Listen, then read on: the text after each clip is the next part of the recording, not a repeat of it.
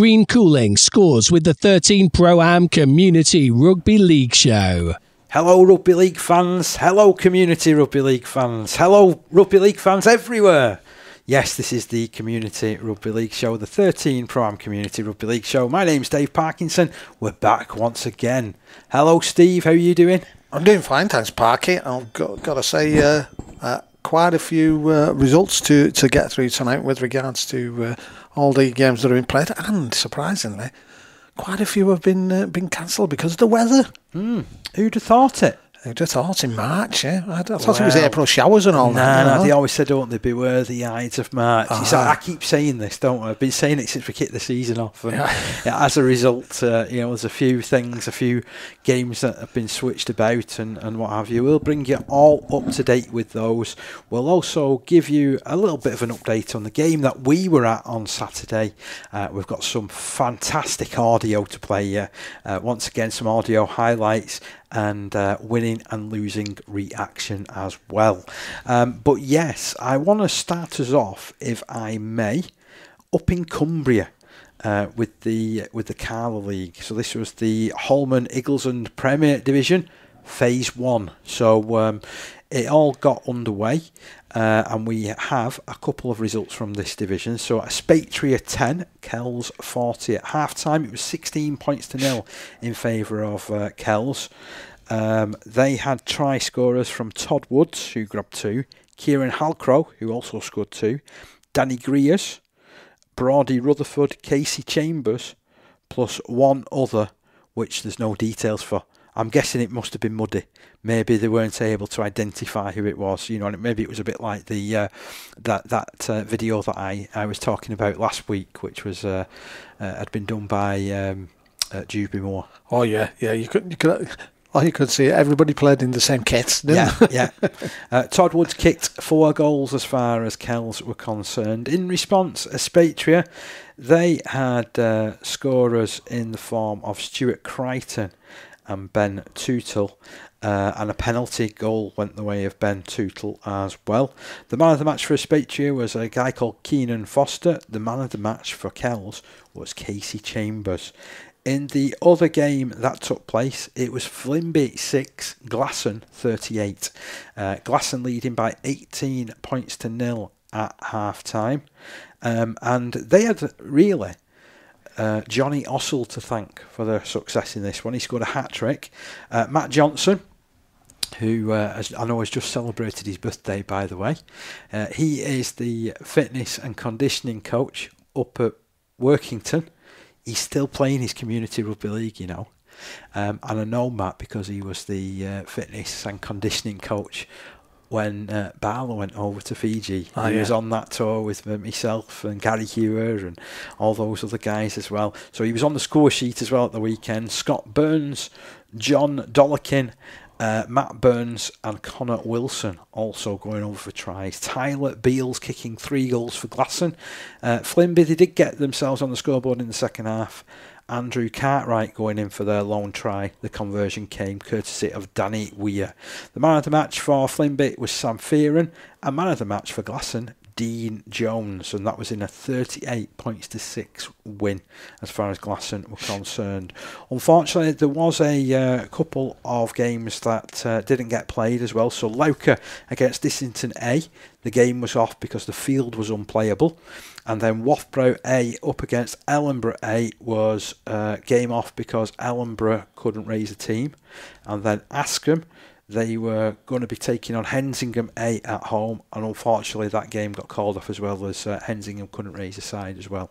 So from that respect, it's a little bit disappointing that at such an early stage of the season, there's a couple of teams that haven't been able to raise sides, and I hope that's something that, I know it's a great bugbear of yours. It is, when we discuss rugby league that's outside of the National Conference League. Yeah, and I understand the reasoning behind it, but I think that there could be a better solution to how it is managed, so that it doesn't affect other teams, because I think that's what it does. I'm delighted again that we get to talk about Flimby as one of the new guys, on the block. It's great to be mentioning teams like Askham again, because not that long ago, Askham were a bit of a force in Division 2 of the National Conference Conference League. Saying, you know, they had a number of excellent players, to be honest, who strangely enough have gone on to play for Egremont, or have gone higher up the Rugby League chain and gone on to play for Barrow and Whitehaven, to name but a couple of them. So I'm delighted that they're starting to make their way back, into circulation again after what has been a lean time from an open age point of view over the last few years. So those are your games that took place at the weekend, just the 2 results, and we'll have another roundup next week. I want to also now come to what happened in the North West Men's League, Steve. He always throws his curveball at me, I'll tell you. So I know again, that there was a number of games that didn't take place. That's right, yeah.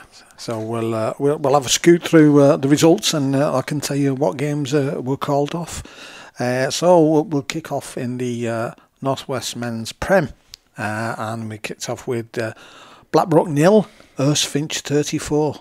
Oh, that's another strong game from Finch, that, isn't it? They won 52-4, didn't they, in the first game of the season? Something along those lines. If you remember, I highlighted this one as I thought, would be a good match. I never thought... well, it was for Finch, wasn't it? But, and keeping Blackbrook scoreless at home as well, that's really good. Then we've got 2 games, which this is really going to surprise, and if there was a Betfred, could I put my money on these 2 results? It's Foley Lane 24, Ashton Burrs 24. Okay, nice one. Nice close game. And then we've got Halton Farnworth Hornets 18, Oldham St James 18. And another one, nice close game. What a couple of outstanding results those are. I bet they were really, really good games to watch, That's a good result for Foley Lane, I think, because Ashton Burrs, as we've said before, they're always in that top 4 or 5. They're always pushing the top of the Prem there. And obviously, Alton Farnworth Hornets, we go on about how many players that they produce for Super League, and we keep talking about it, and the fact that they still keep turning out teams at open age level, despite being, shall we say, seeing lots of the players move into the professional ranks and going, because we've seen it in the past, haven't we? Where at times they lose almost entire age groups, don't they, to the professional ranks. It's like a bit of a cull in some respects when the big chunk goes. It is, but fantastic result that one. Yes, and of course Oldham St James, current champions at the moment. I mean, obviously that's a great result for Alton Farnworth. Then we've got Isham Atoms, who we were speaking to, or you were speaking to, and we were talking about last week. Their game was off.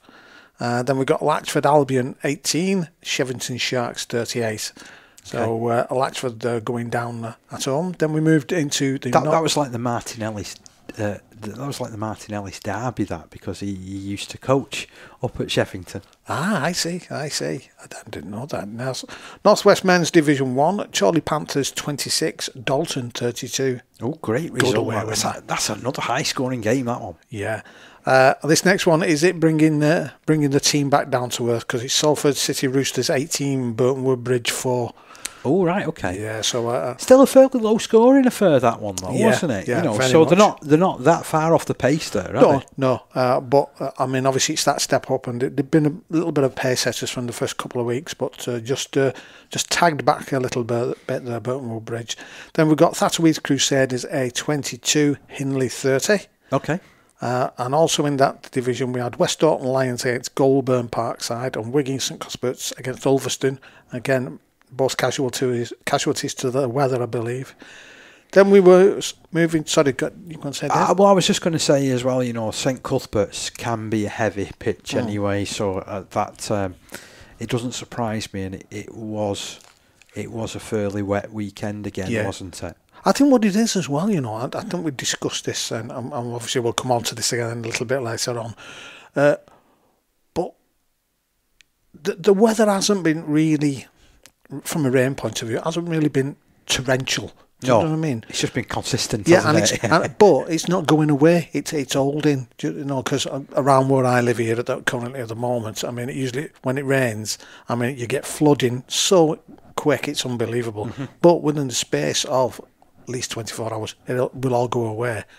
I I mean, no problem, it will go away. But even round here now, it's holding quite a lot, and there's quite a few places, you know, sort of in and around which are very much the same as well. And it's like I work in North Manchester, you know, so some of the roads that are around about North Manchester have just been deluged. Yeah. You know, and as a result, there's like massive puddles that just don't seem to be going away. Yeah, and as I say, I don't think it's heavy downpours. I think it's just that constant, you know, even when it's stopping now because things are hanging around. If you get a rainfall in the afternoon, because the other hasn't gone away, it's just lying on top, and how slow it's getting to go away, it's always there. So it doesn't need that heavy. A heavy downpour would really cause a hell of a lot of problems. But and I mean, let's be honest, not everywhere is like where we went at the weekend, where they can usually play 99 times out of 100, can't they? Yeah. Anyway, we're moving on into North West Men's Division 2. Ashton Burrs A versus Waterhead Warriors A. That wasn't on, or I'm saying it wasn't on. I haven't got a result for that one, so I'm presuming that was a casualty as well. As was Hindborough Tigers against Roost Pioneers. Rochdale Mayfield A 24, Wigan Springview 0. Oh, that's a good result. Or was the game played? Because we all know that 24-0 is a bit of the default scoreline. That's right. It? Yeah. So I'm not sure on that one. As yet, I've not seen anything where games have been forfeited or anything like that at all. West Bank Burrs 12, Lee Miners Rangers A 14. Then down into Division 3, we've got Caddis Head Rhinos 10, Bank Key Bulls 34. Good result. Yeah, it's certainly, as we said last week, you know, they're certainly moving forward and doing, you know, great guns there in Division 3. And certainly when we've seen them last year, you know, I saw them playing the North West Men's League Cup Finals day. You saw them a little bit later on, and when it came to Grand Finals, that's right, didn't you? Yeah. And they can play some magnificent stuff, can't they? Yeah, good side. Clockface Miners A4, Blackpool Scorpions 18. Oh, that's a cracking result for Blackpool Scorpions. Yeah, that would be a good result at home, yet alone away from home. Yeah, that's an outstanding result, that. Yeah. Oldham St Annes A versus Higginshaw, haven't got a result for them. And then we've got Runcorn Highfield 12, Garswood Stags 20. Oh. So from what I can gather, that is the first loss at all for Runcorn Highfield for, I think it's a couple of seasons now, if I'm not wrong.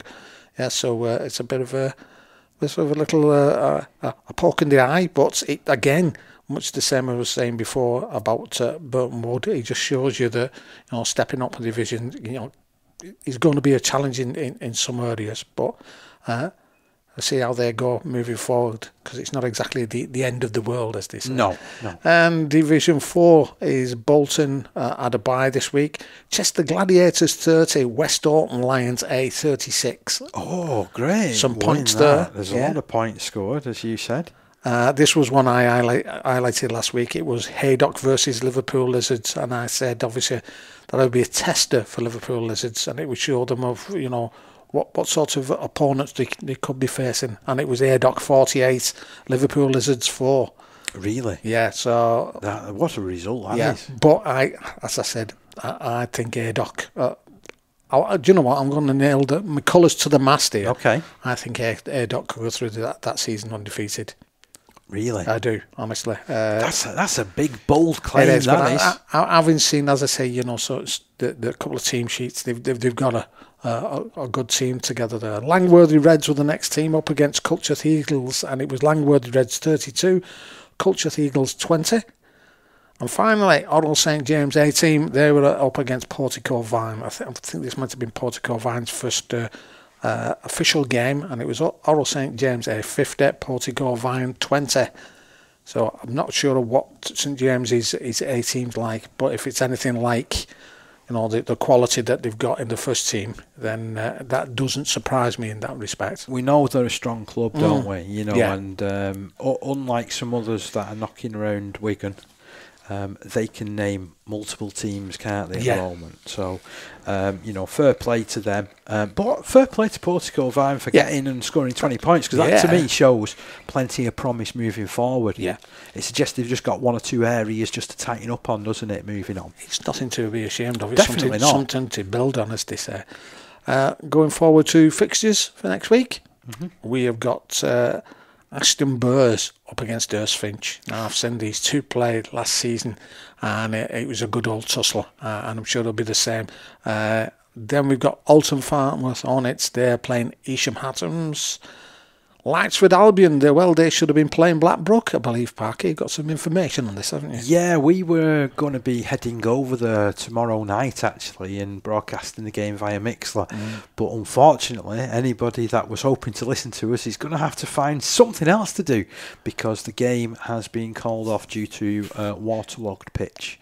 I believe that Latchford have tried a couple of other options open to them, but haven't been able to get it over the line as such. So that's a game that'll bite the dust for the time being. And this is something we were chatting when we were off, because when you told me this was off, I was very surprised, obviously, knowing the Victoria Park pitch, how good it is. I mean, if it's had to be called off because of water, then, as I say, there's some been put down on there, because that is, again, it's usually another one that drains really well. Yeah, but having said that, I mean, that is one of the main floodplains in Warrington where it's all been built on. So this was one of the reasons why when they actually built that ground, it's on stilts. Yeah. So if you ever get the chance, you know, I know because I've been quite lucky with a couple of my other things that I've done down the last few years, that going to the dressing room area, it's not on the ground floor. It's on the first floor. First floor, yeah. Yeah, because if you notice, they've got to like step out and go down. That's the right. stairs, Now you mention it. and come round the front. That's right. Yeah. And that's the reason. So they didn't build it on the floor because it's one of the floodplains. Yeah.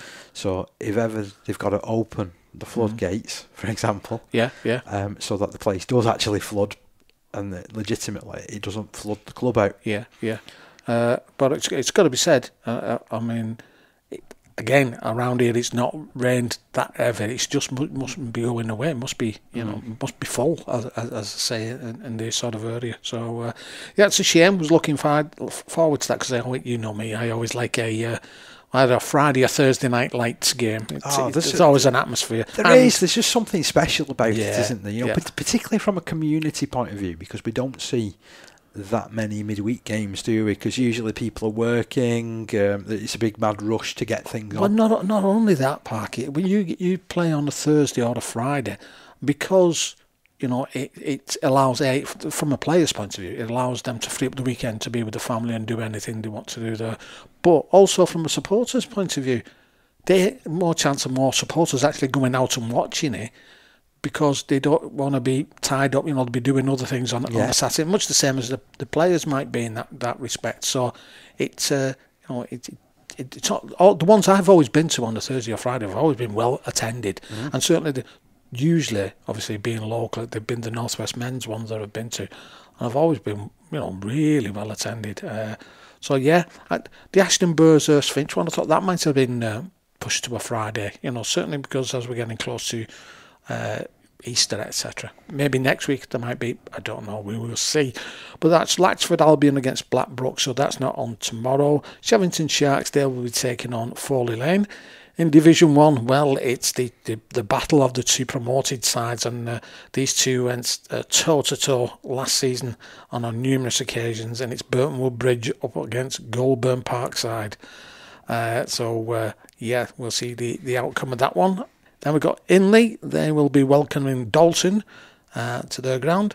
So Wigan St Cuthberts will be travelling over to Salford City Roosters, and Tatterweath Crusaders will be welcoming Ulverston. West Orton Lions, they will say a big hello to Charlie Panthers. And Division 2, we've got Newton Storm. Well, they've got a long trip up the motorway. Well, fortunately, it's not 2 weeks in a row because they had a free week last week, but they're going to Hindpool Tigers. Lee Miners Rangers they will take on Rochdale Mayfield Roost Pioneers, I know they've had their game changed and they will now play Wigan Springview. Okay. They were originally down to play Ashton Burrs, wasn't they? That's correct. And now West Bank Burrs, they will take on Waterhead Warriors Division 3, we see Oldham St Annes travel to over to Banky Bulls, and Clockface Miners they'll travel to Caddishead Rhinos. Garswood Stags, they welcome Wigan St Judes and Lee East, they will welcome Hickinshaw. whilst Blackpool Scorpions, well, they will be travelling over to Runcorn Highfield.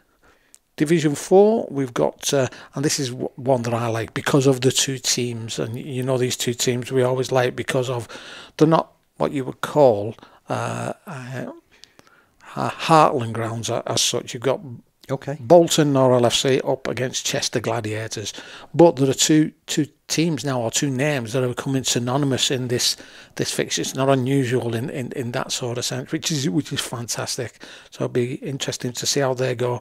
Then we've got Cultures Eagles. They will be welcoming Aydock. Langworthy Reds, they've got Liverpool Lizards. And then finally, wrapping things, we've got Oral St James A up against West Orton Lions A.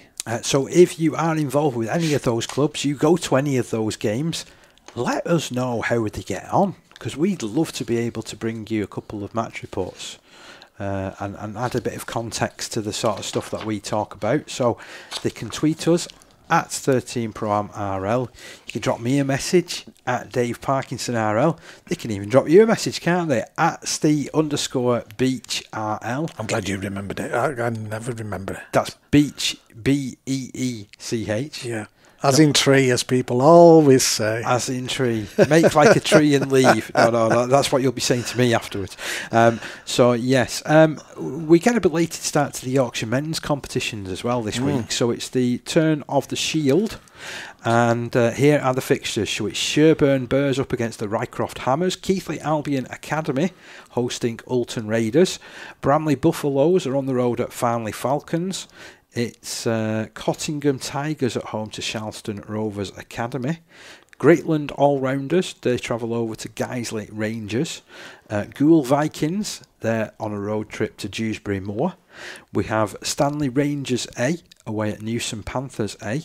Linley St Joseph's, they're at home to Criggleston All Blacks. And finally, according to this fixture list anyway, it's Garforth Tigers up against the Moortown Mambas. Oh, I like that. Tell you what, I like that. I need to speak to the Moortown Mambas. Yeah, I like that. They're going to have a big snake on their on their badge, aren't they? I think that's what a mamba is, isn't it? I don't know. It's that. I wonder what the number 5 looks like. I don't know. The Mamba number 5? Mamba number 5, yeah. I missed that one, didn't I? That went completely over my head. I'd like to say I was too young for that, but you know... You've heard of Jesus, so you can start that one now. You know that's a lie, to be fair. So, so plenty to look forward to as well. I've also got the fixtures now as far as the Holman Eagles and Cumberland League is concerned.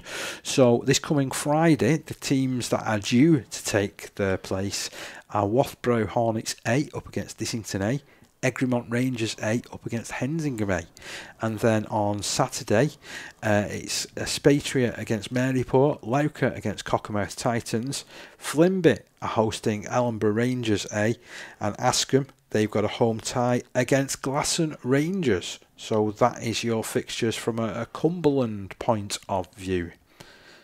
Was you going to add something there, Steve? I was Parky, but...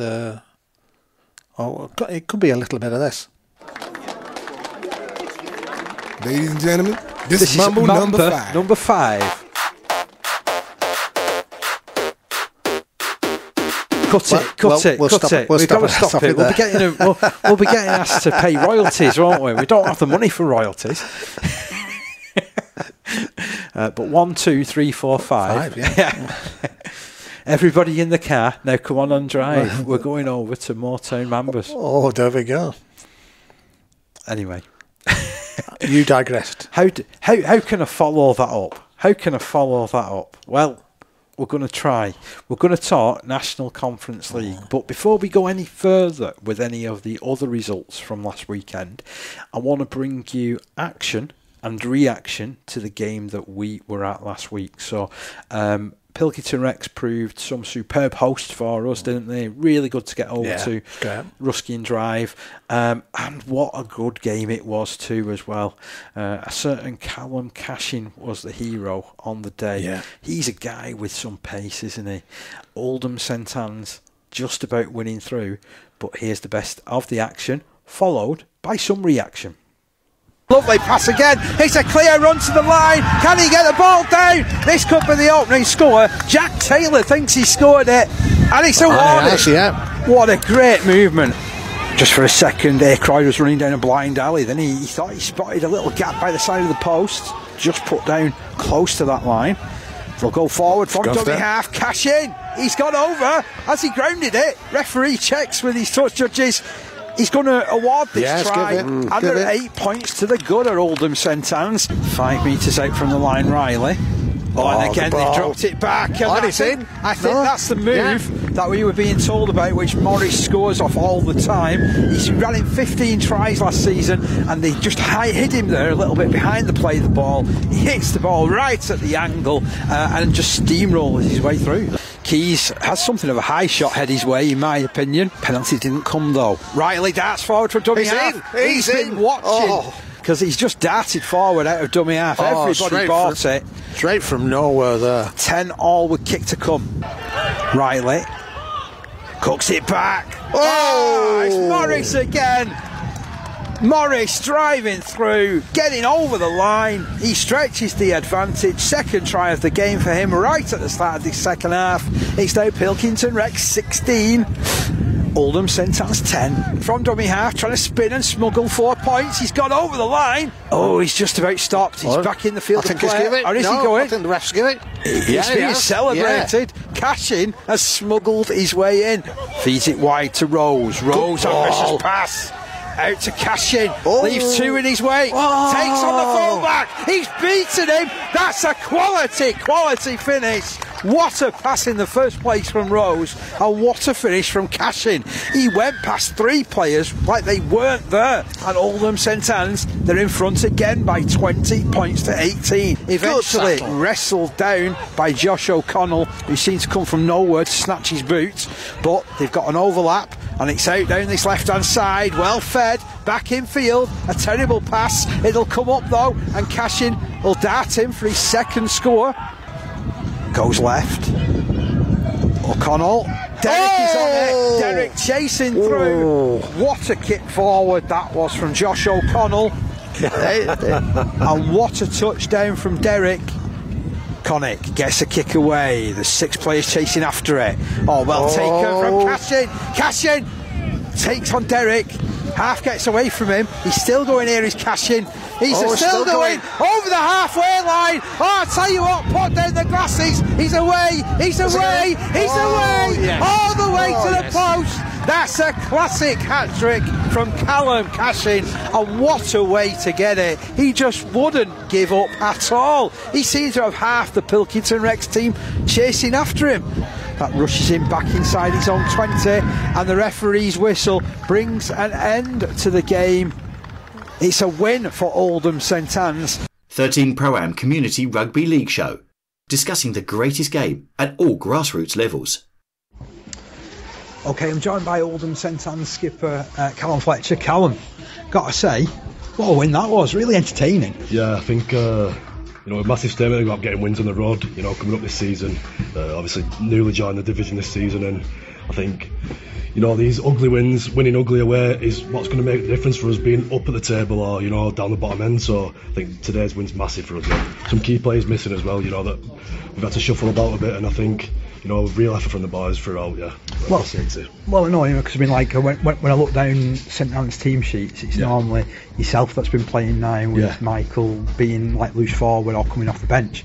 I've just got to ask as well, because he's off to Australia after this. What a way to sort of chime out. Yeah, he's a real good kid, Cash. He put some real efforts in. You can see that. Got a real engine on him. I think he'll have a real dig in Australia. But what a way to bow out, and win like that away. So yeah, big raps to him and to the boys as well for the full 80 performance. Was it also good to see Callum amongst the tries again? He was a regular try scorer last year, wasn't he? He's a prolific try scorer. He can sniff it out when he can get in the right areas. He's got the pace as well. If he gets an open space, you fancy him 9 times out of 10 to finish it. So obviously he's done that on a few occasions today.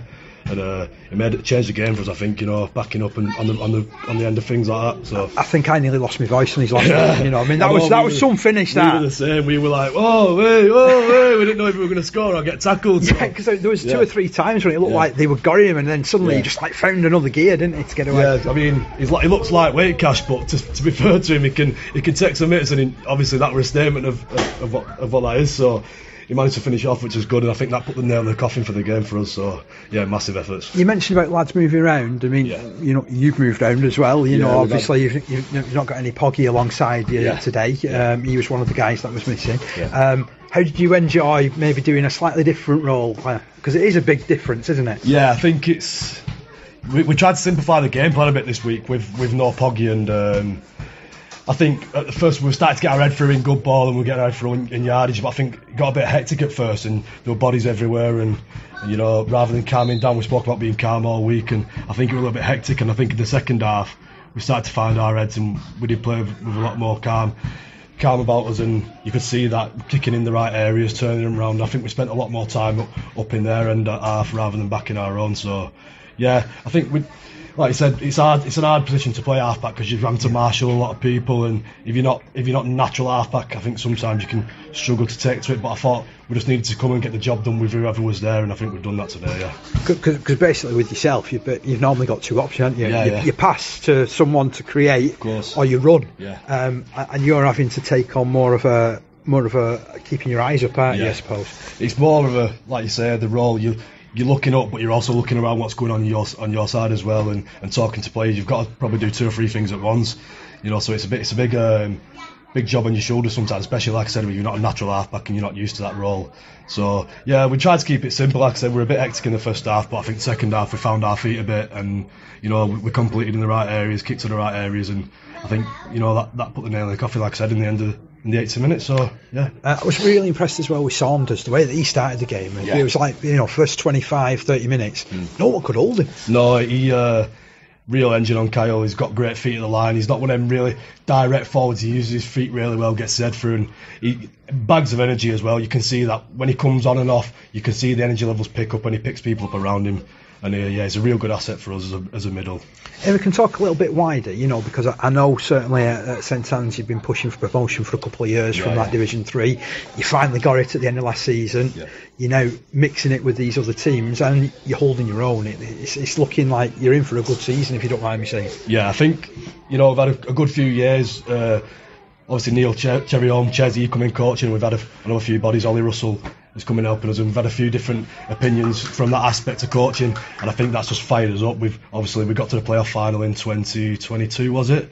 Lost to that, unfortunately, but then we kicked on the year after, won the league. Yeah, and that looked like it inspired you last year. Really. Yeah, I think it did, and I think this year we've come up with a lot of confidence and thought. I think previously we'd have thought we'd come to places like this and just compete, but I think we've got a lot of confidence in us now where we can come here, we can get the results and grind them out. Like I said, ugly wins, and they're the ones that count sometimes, the ones that mean a lot more to you if you're winning away ugly.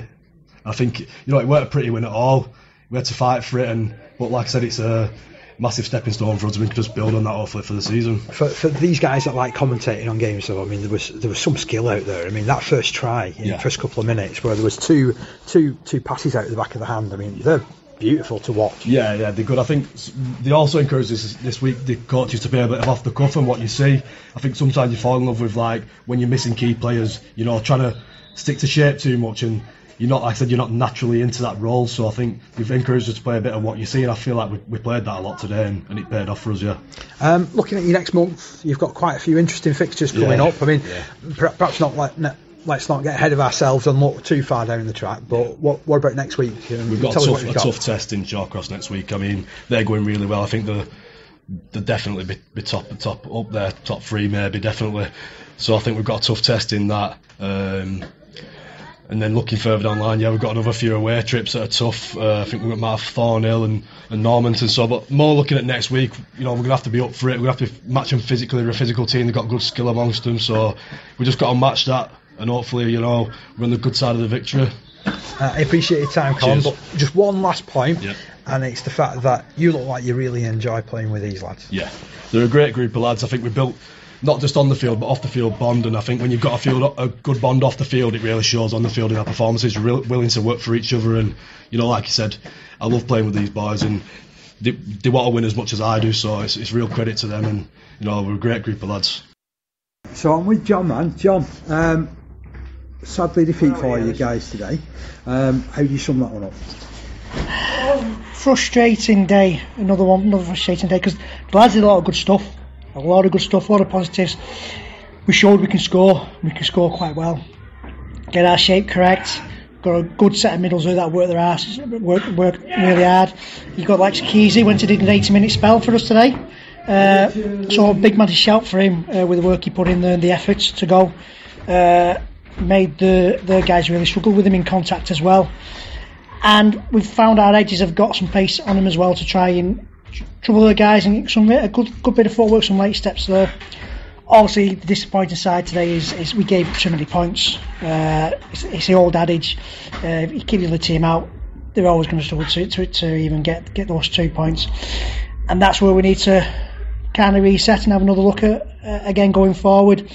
Don't get me wrong, a lot of really good individual efforts indeed. I think the guys have just got to really knuckle down and work as a unit in making finish those tackles off collectively together. And then that gives us that added push to finish the game where we need to, especially get them tackled in their own half so we get our next set starting off quite well and hit the good ball early doors. But also, we all know it's going to be frustrating here, the referees. And the lads, again, had another hard day where a few decisions didn't go the way and they just hit them a little bit. There was one or two quite contentious calls, let's put it like that. I don't want to get anybody in trouble, of course, but there's always going to be contentious calls, always. It's how you react, and some of the reactions could have been a little bit better, because then you had the knock-on effect where when another decision didn't quite go our way, it just egged them on a little bit more. And we've got a group of old and young lads, and they've all got to be conscious of where things are now with the refs, and they know they can't have that reaction, and it'll take the heat off a little bit. And if we just focus on what we can do, we have a big thing where you've got to control the controllables. At the end of the day, as a team, we can't control the decision the ref makes. The ref's not going to change the decision. We can't control what the opposition does, but we can control what we do in our D. And there's times where decision goes against us. We get ourselves heads on what we need to do in that next set, and we're in a better position. But today we didn't quite get there. Personally, I thought it was a good fight back, because the way he started the game was very, very slow, and they were really quick, and they scored 2 fantastic tries before he'd really touched the ball. That's been the start of every game we've had. We've started the game flat. We've given up a few tries early doors, but then when we get into that arm wrestle, the boys have shown that they can grind it out and actually get on top of that arm wrestle quite quick. It's just we started a little bit flat again in first half. Second half, the enthusiasm was there. You look like you got him as well for a time, and then Callum Cashin is a natural try scorer. I think it was 20 tries he got last season, and he's got away for a hat trick there. Yeah, we got that early try second half, and we had them on the roll, but then decision goes against us. We give us some easy tries, and then from the guys pushing a little bit too hard, we saw a few breakaway tries happen because of those individual efforts to try and correct something instead of try and correct it as a group, and the score kind of got away from us. But then again, we did knock it down, got to within 2 points. But then straight after, we just another bit of a individual effort in defence, and they come away with a breakaway try again. I'm always one that wants to look ahead, as you obviously now do, to like the next set of games that you've got coming up, and it's a tough month ahead that you've got, isn't it? Yeah, it always is. I mean, we're on the road again, up to Cumbria next weekend. So we've got 2 big sessions to come up, 2 big training sessions. Definitely going to focus on our D on Tuesday.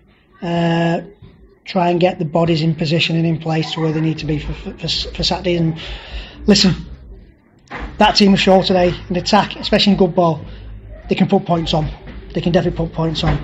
But you've got to be able to do both sides of the game, and that's D up your line. So we'll focus a bit on D. The lads will be ready, and they'll be good to go. Don't get me wrong, I mean, it hurts. It's been quite a summer moment there in the change rooms, but we'll always take our positives, we'll work on them, and we'll go forward. And then we're only 3 games in.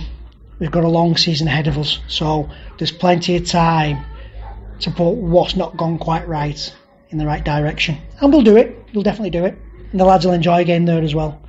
And then they'll appreciate the hard work and probably how things have gone against us this year, because it's all a learning curve. Green Cooling keeps the 13 Pro-Am Community Rugby League show cool, even when tackles get heated. Thanks to John Mann there for stepping out and giving us some thoughts afterwards. And I think we can agree with a lot of what he said there. Yeah, very much so. Same as I said in commentary, it looked like to me the first sort of 10-15 minutes this could be a landslide, because that's exactly what our Red Os, Oldham St Annes, sort of were moving things around. And like you mentioned to Callum about the try they scored, were the two flick passes in one movement. That was and it was right in front of us. Top draw, that. Glorious to see, and it's not something you don't really see in the amateur game unless you've got somebody who possibly has come through, maybe a scholarship or academy system, so they've got that little bit more confidence and feel they've got a bit more time. But that was really, really good. Saunders, who we were on about in that first half, was absolutely immense. He was, sort of 10-pin bowling, pins knocked down everywhere, weren't they? When I was reading through my notes afterwards to put a match report together that went on the RFL website on Monday, I was like looking through, and I'd made a note. 27 minutes was when there was the big clash between him and Morris. Yeah, because up until that point, there was no one got near Saunders, was there? And that was probably was a problem. He needed that Morris clash earlier on to sort of, I suppose, temper things down a little bit. Because Morris on the other side, I mean, when he got the ball, he had some really good, powerful runs. Probably not enough, really. Keys was the man who he was tremendous, wasn't he, John Keys? Immense, definitely one of the better forwards that's running around in that division, in my opinion. Yeah, and has been doing it for a number of years now. He has, yeah. He's been very, very consistent, hasn't he, from a Pilks point of view? I mean, obviously they're disappointed with the start that they've made to the season, but like John said, it is a long season, isn't it? So they don't need to panic at this moment in time, but they could just do with, I don't know, jagging a win from somewhere, can't they, first of all? I mean, they've got a few youngsters in there who they've brought in, and that's the correct thing to do. They need to blood them in, and I mean, I know it's sort of like trial by fire to a certain extent, because we saw Derek at fullback, who from an attacking point of view, he was on his feet, so light, and you could see him getting into players and moving along the line. But from a defensive point of view, probably had some frailties with a couple of tries, which possibly could have done a bit better. Not just him, there was others as well. But that's the learning curve of it, isn't it, at the end of the day? And all it can do is benefit him, because, as I said at the time, if they can develop him, they've got a real winner there, I think. Let's put the boot on the other foot, because we spoke to Callum Fletcher before. I thought he led his side very, very well. And like I said in commentary, it's a position that we don't really see him do a lot. We don't often see him playing halfback. He's almost a 9. And I would guess that with Michael Cashin heading down under, that he'll probably take up the position again with Richard Pogson coming back into that side. There'll be much strengthened when Pogson gets back in, because he's played at a high level for a long time in his career. But what did you make of Oldham St Annes generally? Generally, I thought some of the play that was really exciting and open. Got to ask the question, throw this back at you, Parky, how much will they miss Cashin? Because each tries are, are they going to have somebody to step in and fill that amount of tries in? Well, it's Michael Cashin, but you're right. I mean, he crossed for 2 tries of his own, at the weekend, and they came at crucial points. One of them, at first look, didn't look like he'd actually got it down, but you'd crossed it. You'd watched it all the time. I saw him. You saw him coming from a mile off. It's just, but yeah, he's a canny operator. Whether he's playing at 13 or playing at 9, is Michael Cashin, and he'll be a real boost for the club that he's joining in Australia. And when you do lose class, as we've seen with other sides, as we've seen with players that's moved into the professional game, there is like a period where things have to get used to the time without, haven't they? Yeah. You know, so I think it'll be interesting. But I mean, I was impressed with Oldham St Annes, to be honest. I like the way that they played. The tries that they scored were largely of a high standard. Oh, yeah. There was, you know, in Callum cashing. I mean, he's such an exciting player. Yeah. I've got to say, you were mentioning Fletcher there, and you've got to say that when he does go to 9, the thing is you've got somebody there who's good at playing half-back and good at playing 9 as well. So he's the perfect guy. He understands his role within the side. He understands, you know, he was talking there about playing a very different role in almost looking at where the team goes, and admittedly they had to sort of make the game plan a little bit simpler last week, but it worked for them, didn't it? You know, and I thought they showed a lot of character actually when they went 8 points down at the start of the second half, because I think another score there for Pilks, who were pressing for a bit of a time. If they'd then gone 22 points to 10 up, you're talking of, that's a different game, isn't it? That's a very, very different game, and you know, they had to win that twice, didn't they? Oldham St Annes, because we said as Pilks have gone into half time in the lead. From that first 10 minutes or so, we were stunned to a certain extent when they did go in the lead. But it was good because we knew there was a fight back on. Second half, they kept that pressure on early second half, and then ran out of steam maybe a little bit. I don't know, but certainly then St Annes, you know, capitalised on that, and they turned the screws from their point of view, and it was end-to-end stuff. There was some really, really good rugby played, and I mean on a blowy day, because I'm sure if you were listening to it live, I mean even on the recordings there, but the wind would come and a blow around, and then it would just suddenly stop.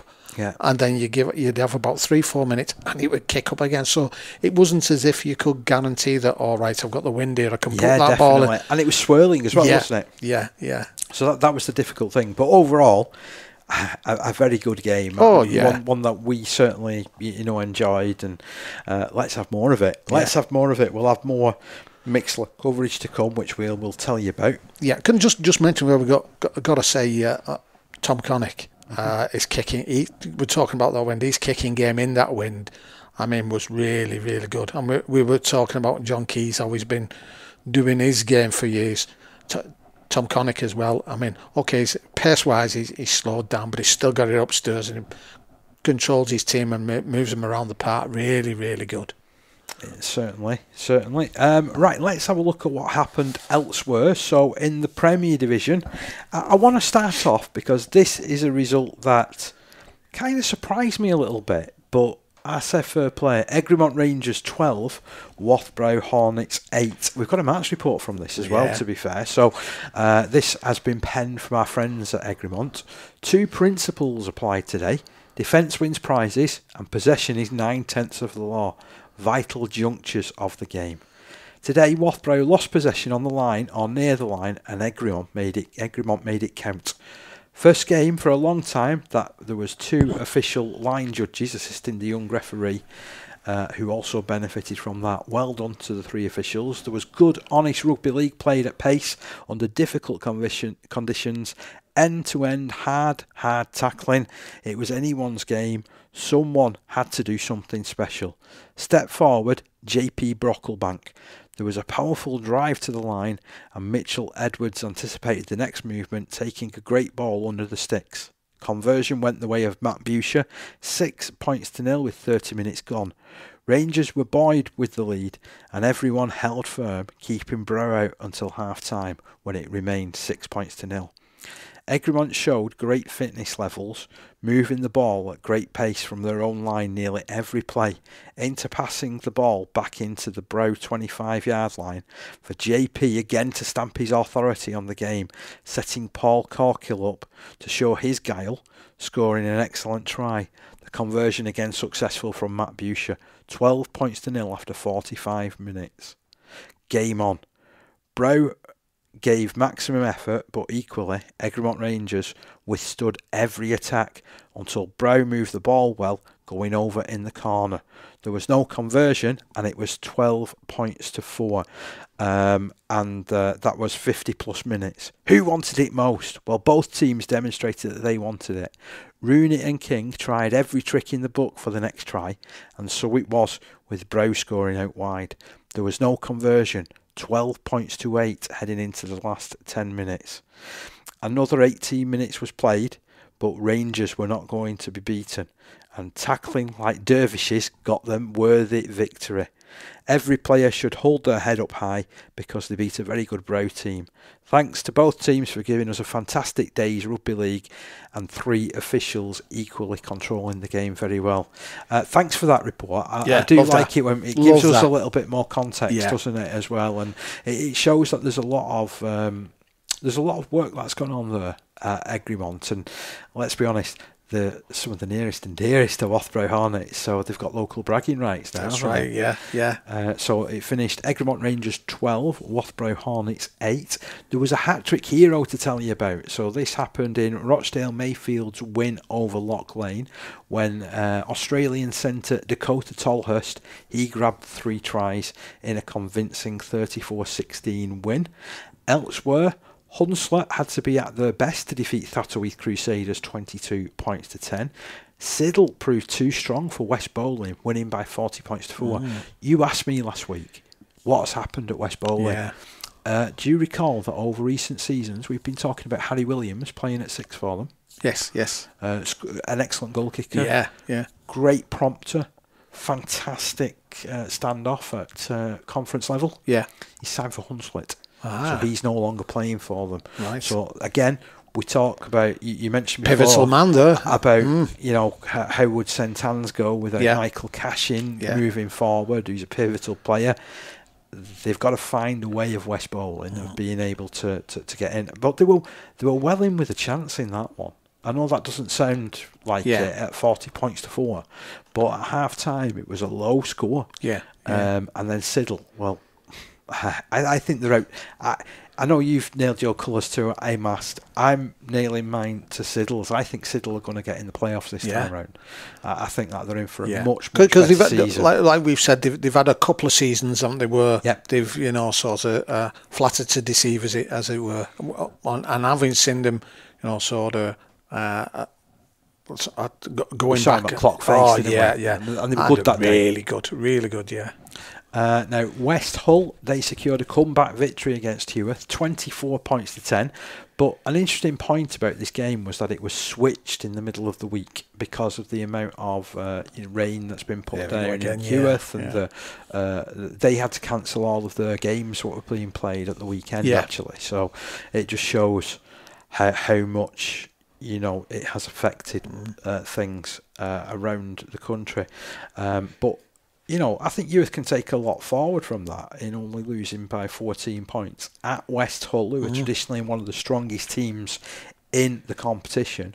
And York Acorn finally got their National Conference League Premier Division season underway. Obviously, we know that they've been heroic in the Challenge Cup. We've mentioned about them, we've followed them, we did a commentary from their game against Westbrow, which will still go down as one of my favourite games, I feel. And I'll say this at an early point, I don't think we'll see many more open games than what that one was. No, that was really good, wasn't it? But they got up to a comfortable 28 points to 12 win over Kells. In Division 1, there was another hat-trick hero. Well, in fact, Adrian Holdsworth actually scored 4 tries in a dominant Alton Raiders display against Hull Dockers. So that one finishing 56 points to 10 in favour of Alton Raiders. Elsewhere, well, Warrington's painted blue and yellow after Crossfields beat Woolston Rovers 36 points to 18. Seems close on the scoreboard, that one. Crossfields scored 8 tries. Yeah. Just didn't kick many goals by only kicked 2, was it? Only kicked 2 goals, yeah. So Lee Miners Rangers also got away to a decent win up at Ince Bridge as well, 28 points to 16. For me, Ince Bridge are a real nuggety side. And I think any team that's going over to them and getting a result, I mean, I know I scoffed at an article which Phil Hodgson wrote in the League Express where he tipped Introwbridge to finish bottom of that competition. I just can't see it. I can't see it. They've got some good players though.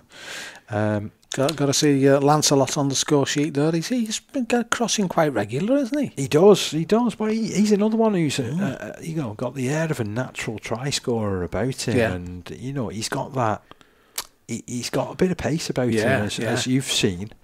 And again, I'm hoping that over the course of the season we get to see Lee Minor's Rangers in action. If only to catch up with the lads from Italy. Wigan St Pat's, they were victorious up at Scurla by 30 points to 12. All the more impressive because St Pat's could only name 15 players. Which is a little bit worrying at this early stage of the season, that they're already a little bit down on numbers. So I hope that things can look up, and there's definitely some scouring around Wigan going on at the moment for Wigan St Pat's to be able to sign some more players. But they made a positive start to the season. They've now gone into plus points as far as the season is concerned. They had a few points deducted, as well as being relegated at the end of last season. So, but yeah, nice to see them on the curve and starting to get a few wins. Elsewhere, Dewsbury Moor Maroons have been absolutely brilliant at the start of the season. They've made it 3 wins from 3 now. They fought back from a half-time deficit to win against Stanley 24 points to 14. Brilliant result, that one. In Division 2, couple of hat-trick heroes to tell you about. So James over at Myton Warriors, he scored 3 tries in their high-scoring win over Millom by 44 points to 24. While over at Shawcross Sharks, they also enjoyed a similar high-scoring victory, this time against Ellenborough Rangers, with Wakenshaw being the man who grabbed a hat-trick. And I believe, but for surer handling, he probably could have had about 5 or 6, but I think the passes didn't quite reach him at the time when they'd worked a little bit of space for him as well. Other interesting results, well, Dewsbury Celtic hammered Barrow Island by 32 points to 4, but that was interestingly locked up at 4 points each at half-time. Normanton Knights continued their positive start to the season with a 28-6 home win against Saddleworth Rangers. We've already spoken about Oldham St Annes, who were too strong for Pilkington Recs on the day, winning by 32 points to 24. And we have Wigan St Judes, who edged out Thornhill Trojans by 28 points to 24. Now, here's a little bit more on that game, because earlier in the week, I caught up with Danny Cassidy. And this is our conversation. It turned into a wide-ranging one, really, about Danny's further interests this season. But first of all, I started with asking him about Saturday's game.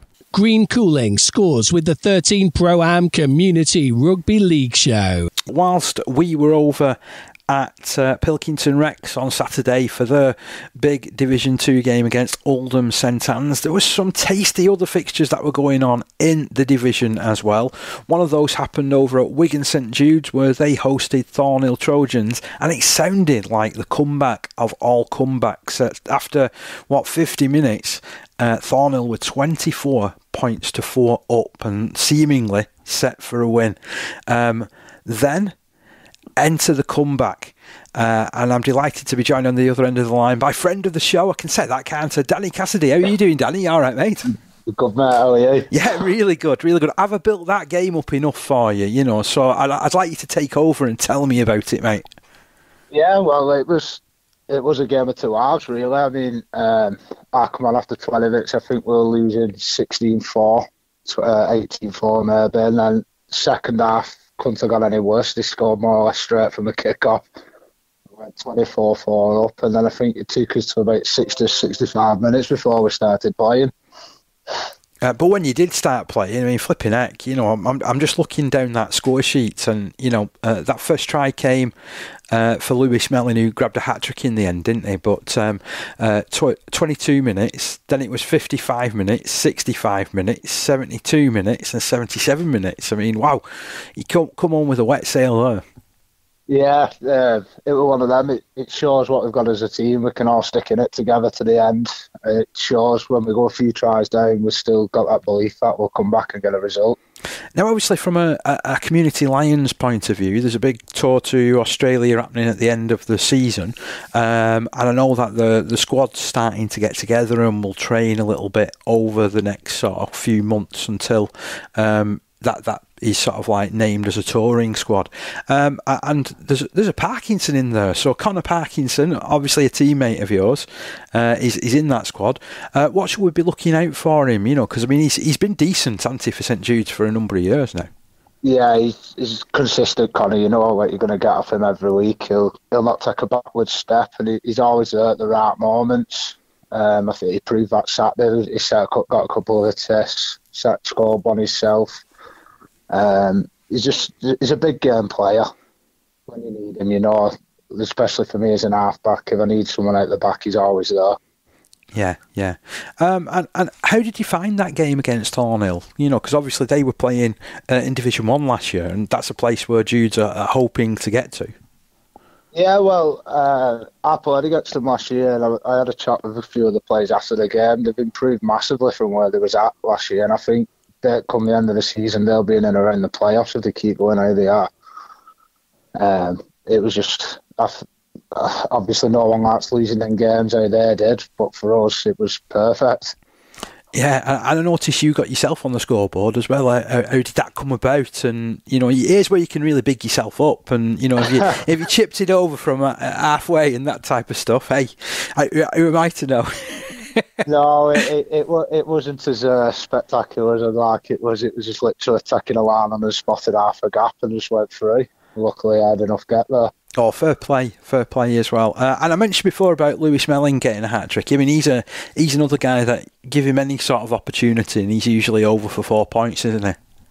Yeah, he's just a speedster, so he just needs a little bit of an inch and he'll go, and you know he'll score your points. It's not been a bad start to the season, really, has it, for Judes? I know that you lost up at St Annes last week, but, you know, so far, steady as she goes. Yeah, well, we set our goals at the start of the year and we're still on course for them as it stands. We've just got to keep grinding results out, and I think looking back on Saturday, if we can take that last 20 minutes or so into the season, will cause a lot of team problems. Has anything changed in particular, you know, with the club? Is it just more settled? Is there more players, you know, coming down to training and, you know, being that consistency like you mentioned before with Connor? Yeah, well, we had a big influx from 18s again from last year, which is something what we're doing well. We're always getting more and more, and I think we've been getting 37, 38 lads down training. That's good going, that, isn't it? Yeah, so obviously there's competition for places in both teams. You know, you've got to perform well or you'll be playing 18 the week after. Especially when you look just down the road and at St Pat's, I think at the weekend they played against CARLA and only could name 15 players. So it just shows a bit of a contrast, really. Yeah, like I say, I think what Judes do with the youth, I mean, they've got 2 teams at most age groups now, so it's only going to benefit your open age going forward. And Judes is usually one of those clubs that gets picked on. That's probably the wrong word in that, really, isn't it? You know, for scholarships in particular, it provides more than its fair share of players to the scholarship system and going into academies and training with professional teams. Yeah, but what we get, if obviously lads don't make it, they don't forget the roots and they come back, which again, when they've been playing in and around the pro game, it's going to benefit the players around them. Yeah, and it's a similar sort of thing to yourself, isn't it? Because you've ended up back at Judes. You know, you seem to be more heavily involved than ever. Because I think when I spoke to you last season, you was like coaching the under-10s, and you've got an even more expanded role this year, haven't you? Yeah, so I'm assistant coach to the Open Age Women, and I'm doing the under-15s as well. I mean, do you ever stop? Do you ever stop thinking about rugby league, mate? So I get one day off, so Monday to Sunday I only have Friday to myself. Every other day I'm down at Judes, but I wouldn't have it any other way. Yeah. I love the game, I love being around it. And I've got to, you know, compliment you as well with how the women's side has been going, because you've finished top of the league and you're heading into a cup final, aren't you, in the next couple of weeks? Yeah, we've finished top of the league undefeated. I think we've only conceded around 30, 40 points, which over the course of a winter league, some doing. We're in our first cup final on Easter Sunday against Backlash, which will be a tough test. I think they come to us a few weeks back now, and there was probably the hardest game we've had. So it'll be a tough one. And who are some of the players that, have been going particularly well for the women's side? Well, we've had a girl called Anna Dennis. She's just got herself signed at Warrington. We've had Georgia, Morg and Meg Grace Holding. They've gone to Lee. So again, it proves that we're doing something right as coaches when girls are taking that next step. It's probably what you want to see, isn't it? Because like you want to see players develop and move on, but yet you also know, because of like you've talked about with the lads as well, that if it doesn't work out for them for whatever reason, they can come back to Judes and enjoy the rugby. Yeah, absolutely. And what they've got like the NCL have, so we can get girls in on a permit to play. Okay. So if for whatever reason we've got a few missing on holidays, injuries whatsoever, we can get in contact with clubs like Warrington, Wigan, Lee, get permit to players back. I mean, that's pretty useful. That's something that's perhaps been needed, hasn't it? In these days where there's a million and other commitments, isn't there, when you're going through, especially summer seasons. Yeah, definitely. I mean, with the women's as well, obviously, a lot of them are mums, and their kids are playing sports, so they're ferrying the kids about and then getting down for us. So obviously they're not going to be able to be there all the time. So when they're not, we've got that option then of getting players in to give us a lift. So you mentioned about doing so well in this winter competition, and that's a fair level of consistency if you're only conceding 40 points in the games there. I mean, it shows that you've been really up for it most weeks. What are you like as an attacking team? Oh, we like throwing the ball about, but we've got girls they're just game changers, like kick returns or something. If they get the spot half a gap, they'll go. Which it's good to see.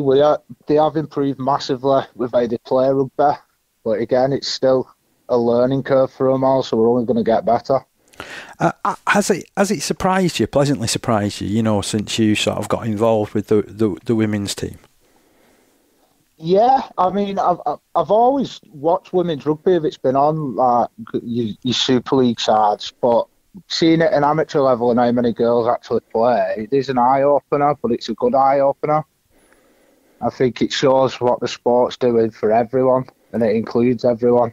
And particularly around Wigan as well, you've got Oldham St James who have, been going well with getting girls and women involved. You've got yourselves there. Ashton Burrs are also making strides in that level as well. And then you've got Wigan St Pat's, which are trying to make a comeback. So it bodes well for the area. Wigan, Lee Miners Rangers, of course, continue and have about, I think they've got about 150 girls registered with them at the moment, which is a phenomenal effort.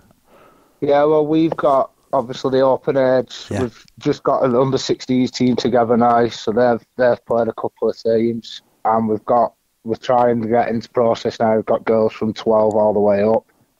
I mean, that's really crucial, isn't it? Because I suppose at that age, they've had to either stop or look elsewhere, haven't they? Yeah, I mean, obviously, in the long run, it's going to have the same effect as what the men's game have. If you're producing kids from that age, it's just going to have an influx to Open Age. And has that excited you about getting involved and sort of seeing the progression? Yeah. Like I say, I've loved it.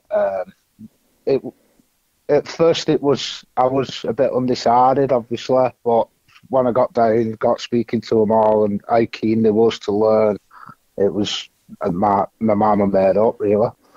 So, I mean, I know we're by the time this goes out, we'll be a week ahead of the big game that over at Featherstone.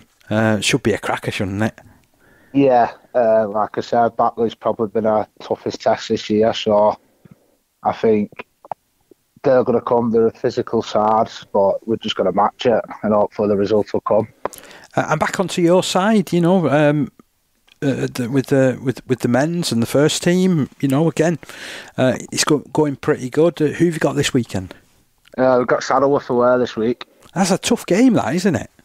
Yeah, I mean, I've not played at Saddleworth for years, but I was speaking to a couple of lads who I know at Norma on Saturday. They played them and they said they just got a big pack. So we could toughen up against them. We should be all right. And to be fair as well, they've got plenty of experience. Gavin Dodd, who used to play over at Widnes, is still playing, and Steve Neild as well, who's been involved for many, many moons as well. Yeah, like I say, in the amateur game, you want to play against the best you can, can't you? So playing against ex-pros, it's a better test for us. Definitely. Oh, well, I appreciate this catch-up, to be honest, Danny. I hope that things go well for for all three of your sides that you're involved in, because you're also involved coaching the under-15s, aren't you? Yeah. They're a good set of lads as well. Well, I know that you're, as we've already spoken about, you're a busy guy, mate. So thank you so much. I appreciate it, and go well. No worries. Thanks a lot, Dave. Thanks for having me. Great to hear from Danny again. He's got to go down as one of the most active guys in rugby league, hasn't he? Yeah. And you know what? It's one of those clubs as well where I don't think when we spoke to Mike Woods at Thatterweath, it's similar to those, isn't it? You know, you get involved because there is so much there going on. So you end up, like he was saying, coaching. What was it? The youngsters. Yeah, he's coaching last year he was coaching the under-10s. Under-10s, it's under-15s. This year he's coaching the under-15s, and he's assistant coach of the women's side as well, which has had such a great season. You know, in a couple of weeks' time, Easter Sunday, for those interested, they're playing in the Women's Winter Challenge Cup final, a game that's going to get played over at Featherstone. I was just going to ask you, where's that been played? Yeah, of course, you know, Featherstone been in the news for all the wrong reasons over the last few days, so they're going to probably be hosting as many games as they can over the coming time, and that pitch will be getting even more hammered than it's used to. How can they host more than they host already? I don't know, but I'm sure they'll find a way. Oh, that's got to be a pitch that never floods. I'm sure they'll find a way. But yeah, you've got to hats off to Danny. He's a great player to watch. For those of you who have never seen him, if you ever see him on a team sheet or just watch him play, he's really, really good. And great guy to talk to. It's a character, I think, is known as. And we need those people. He buys into what we're doing here. Loves to having a chat with Parky and us here at 13 Pro-Am. And hats off to him. He's doing a sterling job. What do you make of that, though? Because, I mean, Thornhill Trojans, they got themselves in what many would consider a winning position. They were up 24 points to 6 in the game. And that's it, isn't it, to a certain extent, with a couple of, I suppose it was similar to Pilks in that sort of sense. Teams have got to learn how to close out matches, haven't they? And certainly with Thornhill, because they're another one who, like Pilks, have tumbled down, but from what we've seen from the results so far, they seem to have got their team together, like Danny was saying in that, he's played against them, previous years, and he feels that they've got a better team, they're on the up, as it were. So I'm sure it's something they'll tighten up at, and I suppose, again, like we were saying, it's better these things happen at the beginning of the season, then you can identify them and have a chance of putting them right. Definitely. Now, there was another hat-trick scored in that one, by the way. I mentioned him, Melling. He's another one that's just got the air of a natural try scorer, and I love it when we see these players, because he doesn't really need much of an opportunity. And you give him half a sniff and he's in for a try, so fantastic. In Division 3, just 2 games took place. So Dissington beat Driglington away 14 points to 6. They'll be made up with the start, on fire, aren't they? But they'll be so disappointed at conceding the first points of the season, which have come in game number 3. So they've now conceded a grand total of 6 points in 3 games. Everybody goes on about St Helens' defence in Super League, don't they? It's the first thing any commentator, when they're commentating on St Helens, always says they're only averaging 8 points against. This is a side that's now averaging only 2 points against. Yeah, I mean, considering where they've come from, they're riding the crest of a wave, aren't they? Unbeaten so far. They've scored 42 points. Points difference 36. So I think that's a credit to them. And I mean, let's see how they go on the rest of the season. Will they dip if they get any injuries? It's a new venture for them and for us to watch them and see how their journey. And this is what's always interesting about new teams coming into the National Conference League and why it is so difficult. Like I was putting to Callum Fletcher earlier on, it's so difficult to get out of that division when you drop into that division, because generally the teams that are coming in, they've come from winning backgrounds. They're used to winning rugby league games. They know how to get the results. So immediately you almost see a bounce effect, don't you? So we saw it with Seaton. They had a very, very strong first season, then unfortunately lost about 5-6 players to the professional ranks, and then had a tougher second season. We're seeing it so far with Dissington, who are being very, very competitive at the top end of that division. We definitely saw it with Ellenborough last season, who went up with Oldham St Annes and Millom, of course. Millom was another one of those sides that had been in that division for a couple of seasons. It can be so difficult, and the standards between divisions 2 and 3, there's not a lot between them, is there? And when you look at the top end of Division 2, definitely. When you look at the top end of Division 2, there's not much difference between that and Division 1, as has been shown so far with how Dewsbury Moor have gone about the business as well. So there was 3 games that bit the dust. So one of those was in Division 1, Waterhead Warriors against Clockface Miners. That was called off quite early, to be honest. I think it was Thursday when that got called. That was off due to a waterlogged pitch. Beverley against Bentley, that was called off because the pitch was unfit. And Featherstone Lions against East Leeds, that also bit the dust due to a waterlogged pitch as well. So that brings us nicely onto the fixtures this coming weekend.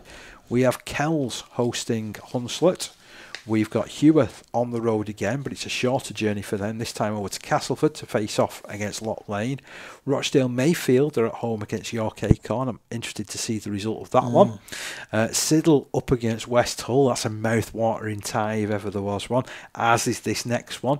Obviously, they're two sides that have quite a social media presence. I bet the bants will be going on over the course of the next few days. The banter bus will be well in action, and it's Thatto Heath Crusaders up against Egremont Rangers, and Wathbrow Hornets, they're at home against West Bowling. In Division 1, Clockface Miners are set to host Skirler. Dewsbury Moor Maroons are up against Wigan St Pat's. That's an interesting game as far as that division is concerned. Ince Rose Bridge host Crossfields. Stanningley make the short trip over to face against Ulton Raiders. Lee Miners Rangers are on the road at Waterhead Warriors. Woolston Rovers, they're at home to Hull Dockers. And in Division 2, we've got Barrow Island hosting Normanton Knights. Pilkington Recs heading up the M6 to take on Ellenborough Rangers. Dewsbury Celtic are also making that similar sort of journey up to play against Millom. Shawcross Sharks are away at Oldham St Annes. Saddleworth Rangers, they're at home to Wigan St Judes. Thornhill Trojans against Myton Warriors. And then just to complete the fixture list before I come to you for any of your standouts in this, by the way, Steve. In Division 3, Bentley hosting Featherstone Lions. Dissington at home to Beverley. Driglington travel over to Milford, while Lee East are also heading up the M6 as well, up to play against Seaton Rangers. Steve, what are your standouts this week? Yeah, well, certainly from a Premier Division, interesting to the one we've just mentioned about Thatto Heath Crusaders and Egremont, two teams who obviously we know a bit about. We know sort of the pedigree as such, but obviously from an Egremont point of view, it's a new venture, this league. And Thatto Heath Crusaders, I think, are probably currently, even though the results may not sort of bear that out in some respects, I think this look in better shape. Egremont's going to find it tough there, but I'm sure we've seen them go away to other places, and suddenly they hit form and they start putting those moves on, and if you don't close them down, they will. They've got the pace there to burn, certainly on the flanks. And then moving down all the way to Division 2, the one that I like the look of. It's just Oldham St Annes against Shawcross Sharks. Having seen Oldham, sort of this week, and having seen Shawcross last year, that is going to be an interesting one, because Shawcross at the moment, like we were saying, they're on fire at the moment. So yeah, that is going to be an interesting one there. All good stuff. Which game do you fancy sort of taking yourself off to this weekend? Well, I was possibly going to go down and watch the Thatterweath Crusaders versus Egremont Rangers, because of that reason. They both interest me, so I'll probably be down there to run the rule over those guys and hopefully get a bit of after-match comment. Unfortunately, I'm not at any of the games this weekend. He's going on holiday. I'll tell you. No, it's a light weekend for me. It's a slightly different setting, So I've got Lions on Saturday morning, so it's the final 60 of the under-16s that are doing their last trials. Can I just get something right? When he says Lions on was it Sunday morning? Or Saturday morning? No, this is Saturday and on Sunday. So it's the open age. This is not a job at Knowsley Safari Park, by the way. No, not yet. Not yet. Maybe at the end of the season, who knows with what's ahead, to be honest with you. But yes, so it's England Community Lions. They've reached the final 60 of the under-16 selection. So there's a series of games that are going to be taking place over the course of Saturday afternoon. Yeah.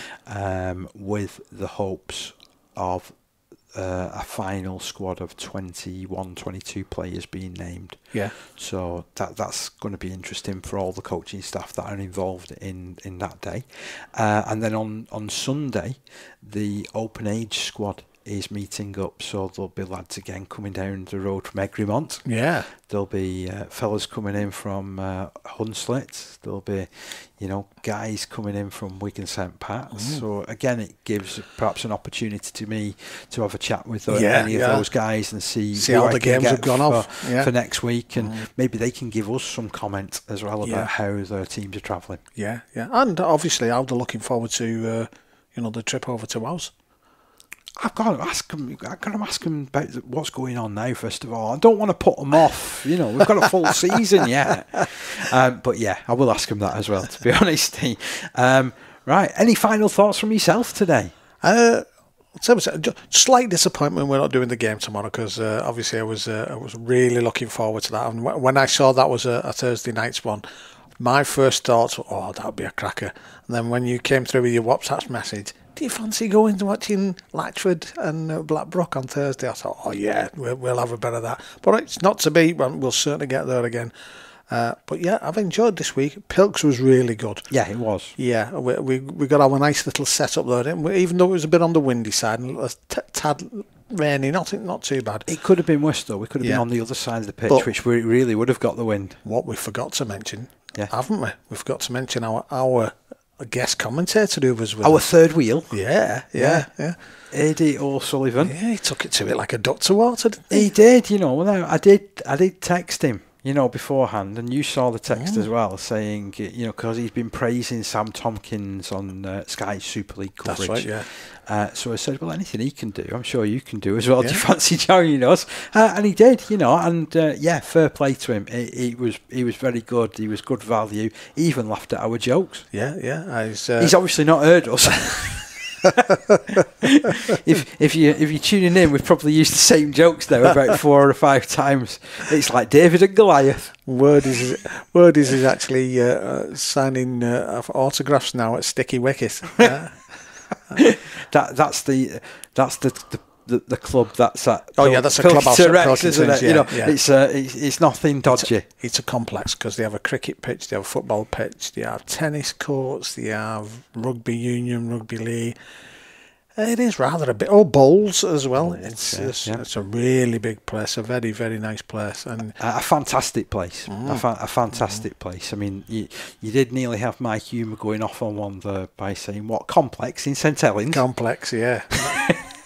You could have had a real go back at me, and I've just admitted it. So anyway, I'm going to take us off her before Steve gets his own back. John, get off, John. Sadly defeated you guys today. He's coming on again. Oh, I don't know. He's wanting another say, is John, man. We've had him on once. Yeah. But yeah, great to do this show again. Thank you ever so much. We'll have a slightly differing format next week because of various things that are going on. Because in addition to everything else, there is also the start of the President's Cup next Wednesday. Yeah. So look out. We'll get something put out. We'll hope that you enjoy it. But whatever you're doing this weekend, go and enjoy it. And I'm off to go and enjoy my birthday tomorrow night. I see how we slipped that in the end. Yeah, all on Twitter. Say happy birthday, Dave. See ya. Ta-ra. Every tackle, every try, every scrum. Green Cooling is proud to be part of the Community Rugby League family.